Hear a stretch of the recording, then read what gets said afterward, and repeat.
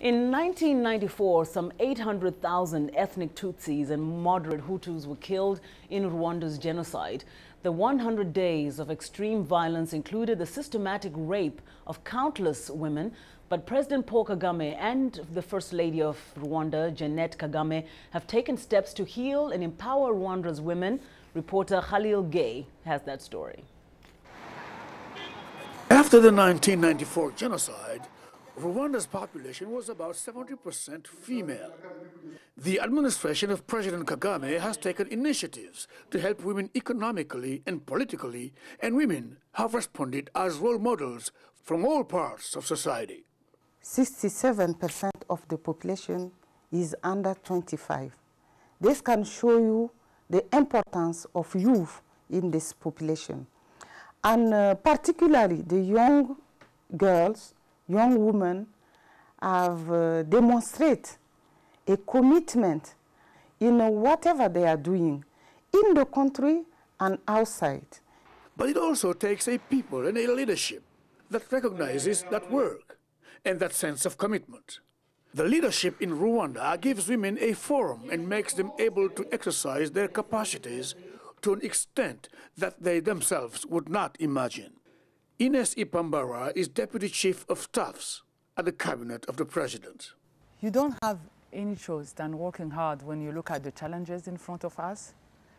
We are coming from far. We are coming from a destroyed nation, and we are now having a peaceful and a country that is developing at an unbelievable pace. But that didn't happen by chance. There are people who worked hard, people who gave completely their life. First Lady Jeannette Kagame launched the Imbuto Foundation, formerly known as PACFA, to support growth and achievement with initiatives such as Celebrate Young Rwandan Women Achievers. Imbuto holds a yearly forum to promote Rwandan women leaders of tomorrow. The forum recognizes the outstanding efforts of young Rwandan women living in Rwanda and abroad and establishes a platform for mentoring. PACFA started as a project. It was really protection and care for family against HIV and AIDS. But with time, we realized that we had many challenges in a country which was totally destroyed, given the infrastructure, the human resources. So there was no way we could really confine ourselves in just addressing the HIV/AIDS issue. We decided to adopt quite a comprehensive, I would call it a comprehensive approach.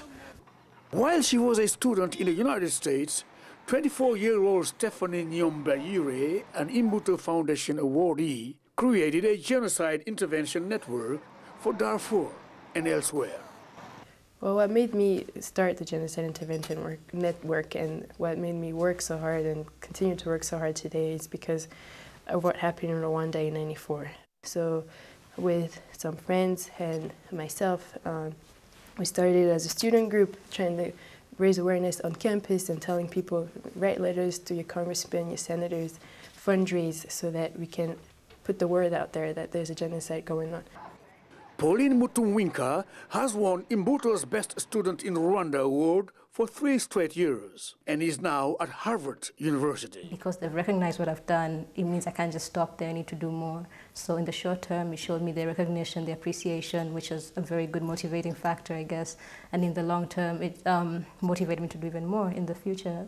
With the impulse of Imbuto Foundation, Rwandan women and girls are working hard to be models to the others and ensure their action can be beneficial to their community and to the Republic of Rwanda.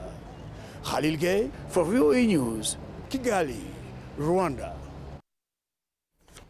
For more information on any of today's stories, please visit us online at voaafrica.com.